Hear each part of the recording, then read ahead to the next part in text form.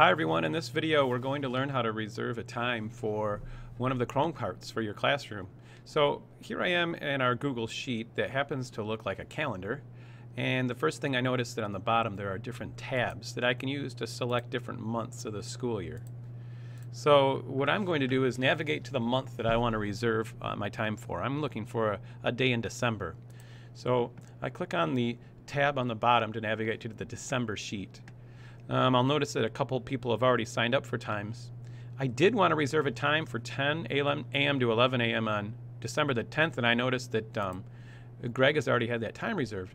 Now we do have two Chrome carts, so it's not a problem if I want to reserve that same time. I would simply click in the cell with my mouse, and once that cell's highlighted, I can type the time as well as my name. That's important to have the time too, so Joanne knows when to expect it out and when to expect the Chrome cart back in. When I click off of the cell and on any other cell, it saves my information for me.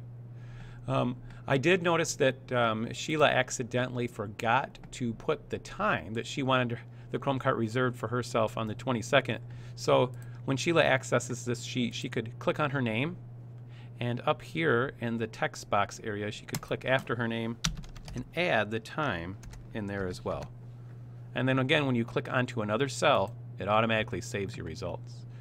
Sometimes when we're working in these shared documents, such as this, something happens. My students tell me this all the time. Mr. Horn, something happened. And things happen all the time. And when something happens, it's never something good. Perhaps information got deleted.